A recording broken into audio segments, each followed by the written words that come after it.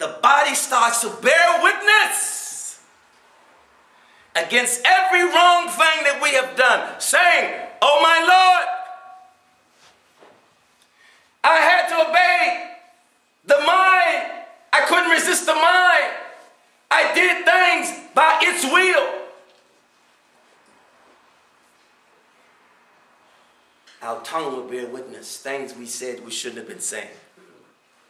Our eyes will bear witness, places we looked at we shouldn't have been looking. Our ears will bear witness of things that we listened to we shouldn't have been listening to. Our hands will bear witness to things that we touched we shouldn't have been touching. Our feet will bear witness to places that we went that we shouldn't have been.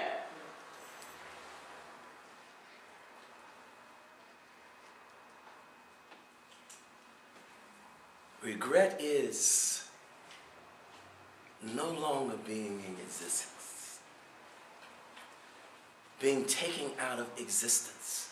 Humiliation. You don't think it's humiliating for the police to come to your house, knock your door down, handcuff you, put you in a squad car, take you and lock you up for the rest of your life? You can't do anything. You have family, you have friends, you have loved ones. Because of bad choices and bad influences and listening to our physical desires and not listening to those who are leading us and guiding us to our Lord, our higher desires. There are similitudes. Nothing moves without Allah Almighty's permission. There's nothing that happens that Allah Almighty does not give it justice.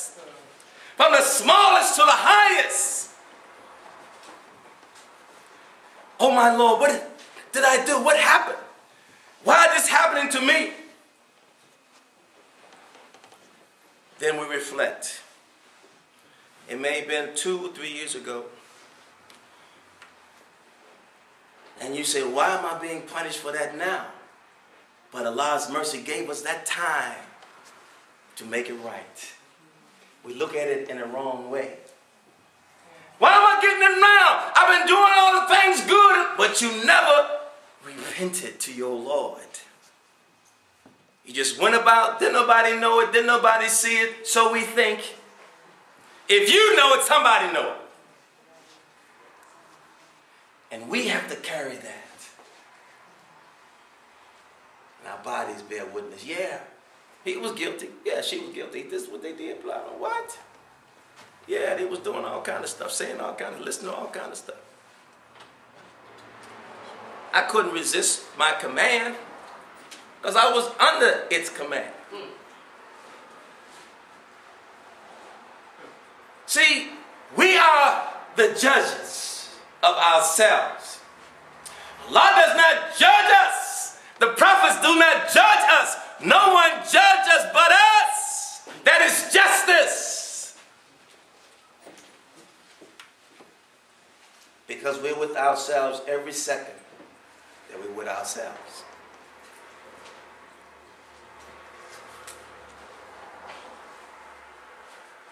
And that's why we also have shadows. Shadows also bear witness against us. Who can say they're not without a shadow?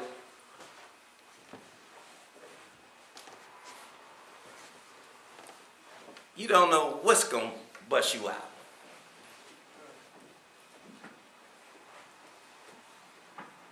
Allah has put everything in motion for us to reach to the high life. There's nowhere where eyes are not on us. There's nothing that we do that's not being seen what we're doing. But why is it that we forget about that? You see it. You know it. That's why we feel guilty. That's why we feel shame. That's why Adam and Eve, they covered themselves. Allah says, why are you covering yourselves up? Because we're ashamed. Ashamed of what? Well, I felt I shouldn't have. What? Allah says, there's no water closets here. Now, You have to do the dirty in the dunya. Low life. This is the dirtiest life. This is the dirtiest of these of levels. This is the lowest of levels.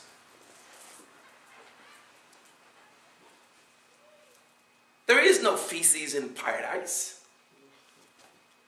There are no corpses in paradise. There's no death in paradise. Every dirty thing is here in the low life. But it doesn't have to be a low life.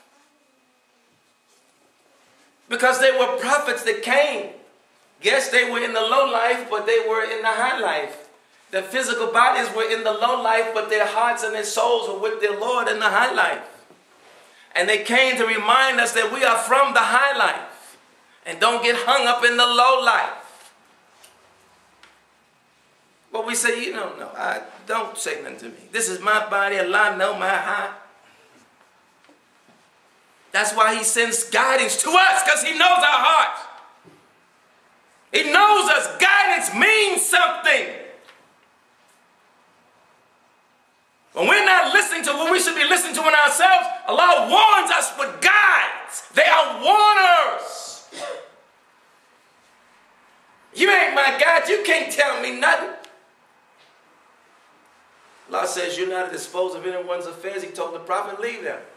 Then when the chastisement came on there, they said, what did I do? What didn't you do? You were disrespectful. You showed bad manners. You showed an anger that was not halal, was not lawful anger. Anger is a fire. Anger is only for Allah Almighty. The powers that we have are tests. When we become angry, it's a fire that burns. It's a fire. It burns up your iman. When your iman is burned up, you begin to show a disrespect to guidance. You start to show bad manners.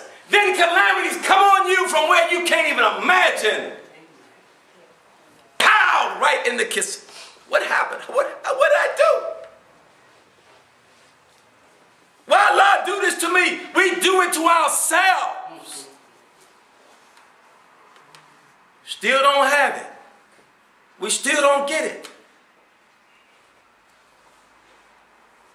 We still don't get it. A person who is going out for the Olympics, there's a training regimen that they have to continue on if they're going to be able to compete at a very, very high level.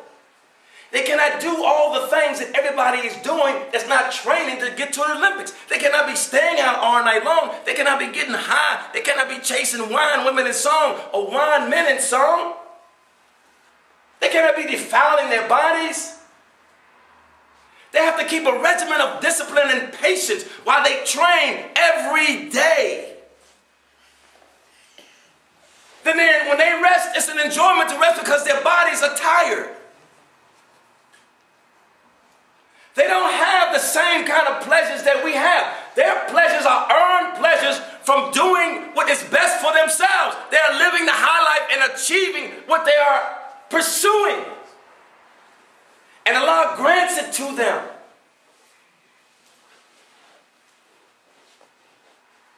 Our desires from being lazy, just doing anything and nothing, we become confused.